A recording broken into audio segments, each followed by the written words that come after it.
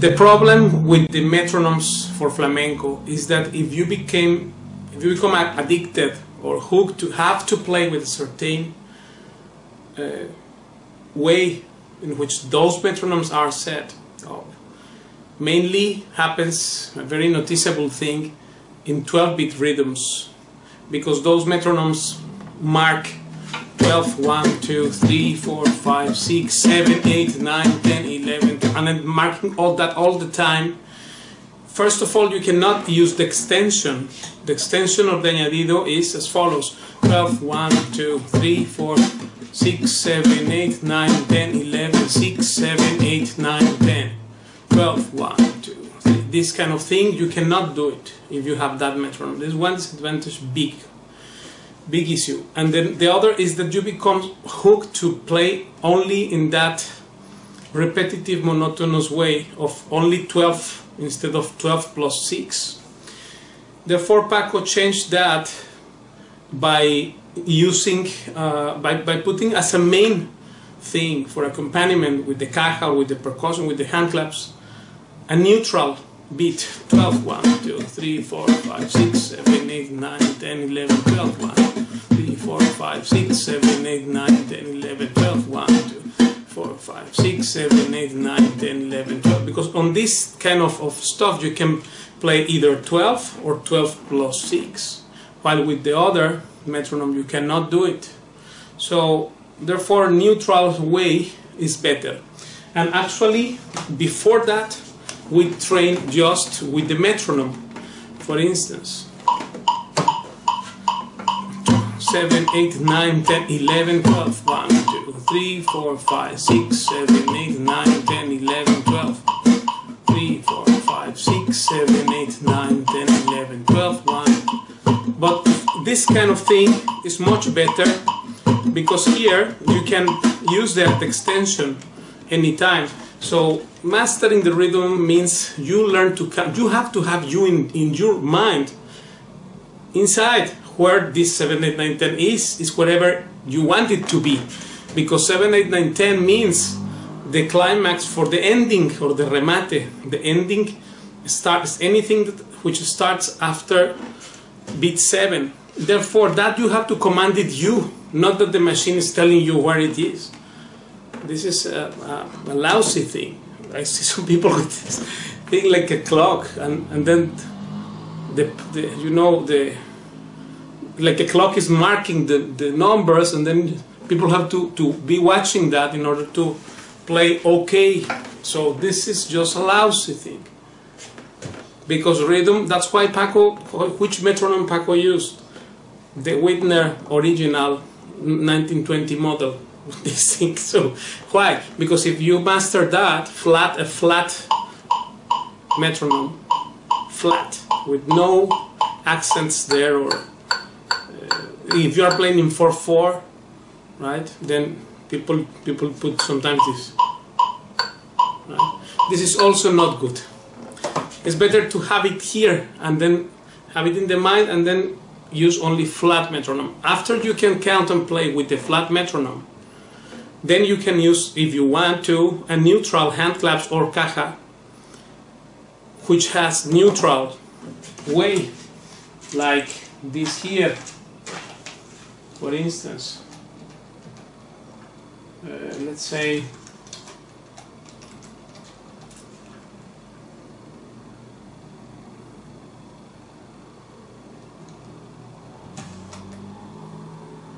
if we want to have remates, or say any drill you do,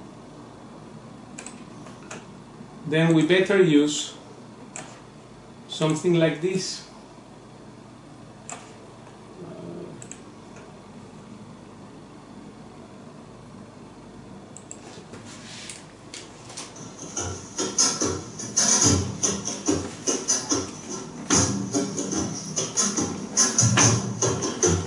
Because here I can play my falsete en soleá or en alegrías, en soleá por bulería or in bulería, and I have a neutral bass which allows me to play extension. Namely, here I could do 12, 1, 2, 3, 4, 5, 6, 7, 8, 9, 10, 11, 12, 1, 2, 3, or I could do 7, 8, 9, 10, 11, 6, 7, 8, 9, 10, 11, 12, 2, 3, 4, 5, 6, 7, 8, 9, 10, 11, 6, 7, 8, 9, 10, 11, 6. So I could use the extension as I want, and this is not marking me to forcibly do it. Like, this is the kind of thing which is not advisable.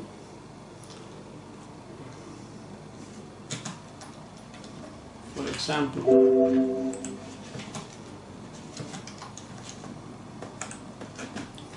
suppose if we train only with a non-neutral caja or percussion like this is here. This is one example.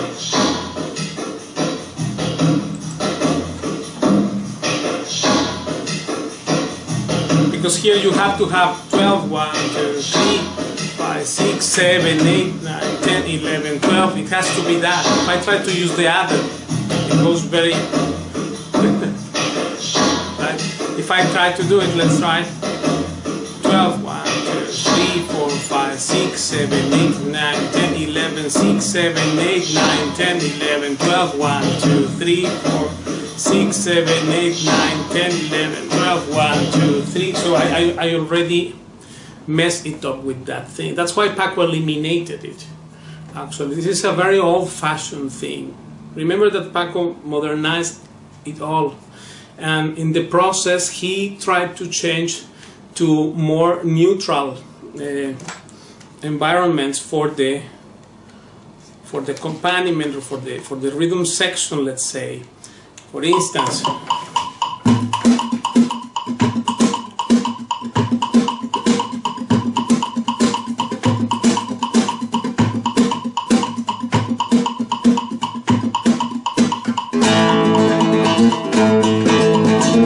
right, this is the Moraima thing, and right there he already chose a neutral, which did not have bam, bam, bam, bam. It did not have that. Why? Because that was the modern era started. And by the way, modern means in flamenco until all the things what Paco did contribute with, which were not there before in Sevica's time, until that is improved or modernized or updated or changed, still that will keep being modern. It doesn't matter this recording was in 1976, that Moraima album. If nothing comes further from there, which is not there now in 2017, nobody's recording one thing innovative, which is more innovative than that, right? Of all the so-called stars in Spain, so-called soloists, all those who pretend to be also the same level of Paco, which they are not, of course, but anyway, the thing is that until objectively, until these things are not surpassed, still what we consider as modern material will be Almoraima 1976, right? Not because it was from 76, and if I record an album now in 2017, then it is modern, and the other is old. This is very ignorant statement, actually. This is just showing ignorance, right? So this is a very big misunderstanding, isn't this thing? People think that if someone is 60, like Paco, he's old, and if someone is 30, he's new, because he's playing it now. Hello. Modernity doesn't mean that. For instance, Juan Sebastian Bach is still the father of music. Doesn't matter he lived 300 years ago, and is valid, is valid currency today. Otherwise, why you have to, when you study music or orchestra conductor career or composition career, you have to study Bach, right? In the conservatory or in the school, and that is valid today. It's not that is old. It's valid still. Nobody can compose fugues and this stuff like he did. Right? So until someone comes and can go beyond that, then that is considered Baroque period, etc. So Therefore, there is a historical thing about it. Like we said, modernism or impressionism is Ravel and Debussy, Manuel de Falla. And those guys were 100 years ago, but still that is modernism. Until something does not surpass that, it will still be modernism, Debussy. It doesn't matter if he was born 100 years ago. That is modern harmony. Modern harmony tenet. So all these things have to be considered. And then the same thing with this percussion stuff is the same stuff. But Paco did change to eliminate this 7, 8, 9, 10 nonsense thing and give a lot of possibilities with a neutral percussion settled in a way that you can do. It's elastic. You can do many things there. So until someone comes and invents something beyond that, I don't know what will be that. Say Bulería of 13 beats, or I don't know, 11 and a half. Right? Like the subdivisions on Indian music, which they do seriously, these kind of subdivisions. Still, this will be considered, what is modern flamenco? Modern flamenco means Paco de Lucia. It doesn't matter if he's 60 or he recorded this album in 1976. It still is modern. So I hope this will be useful for your appreciation and your cultivation of knowledge in flamenco contemporary guitar. Me ayudó porque descubrí ahí la improvisación. La improvisación es algo que yo pienso que cada músico del estilo que sea, del clásico, del flamenco, de cualquier otra música, debería aprender, porque la improvisación te da mucha libertad y a la vez te da mucho conocimiento de dónde estás tocando, de cómo estás tocando, de qué armonías están en cada momento, ¿no? Tú sabes que nosotros los flamencos, sobre todo los de nuestra generación, ninguno sabemos música. Y yo desde pequeño siempre tuve las ganas de aprender música porque yo sabía que me iba a hacer falta. Y se necesita saber música. Porque lo que yo tardo, en el tiempo que yo tardo en encontrar una cadencia de acordes, uno que sepa música te la hace en 2 minutos y yo puedo tardar 15 días. Entonces yo me planteé muchas veces en serio aprender música, pero no tengo la disciplina y nunca tuve la disciplina de aprender algo, porque entre otras cosas estuve en la escuela 2 o 3 años. Y pues me acostumbré a estar en la calle, a aprender lo que aprendí, lo aprendí en la calle, pues en una fiesta, en una juega, o en un escenario, o oyendo un disco. Entonces de pronto se me ocurrió que si tocaba con gente del jazz, porque la gente del jazz maneja muy bien la armonía, ahí había un campo que aprender, un campo para aprender, y que no me iba a cambiar mis esquemas, que no me iba a meter en una escuela con el pupitre delante a cantar solfeo. Y ese fue el motivo. Yo me metí ahí porque tenía ganas de aprender otra manera de tocar. Por ejemplo, la improvisación que se usa en el jazz, que se está utilizando ya en el flamenco, ya se incorporó al flamenco.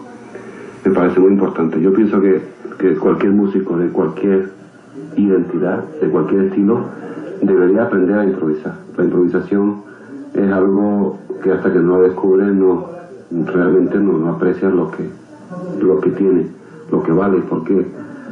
Porque eso de meterte en un escenario a tocar sin saber lo que vas a tocar es muy excitante, es muy atractivo. Cuando ya tocas en una gira de conciertos las mismas notas cada día, llega un momento en que te cansas, te aburres. Pero si hay improvisación en cada concierto, cada día es una aventura.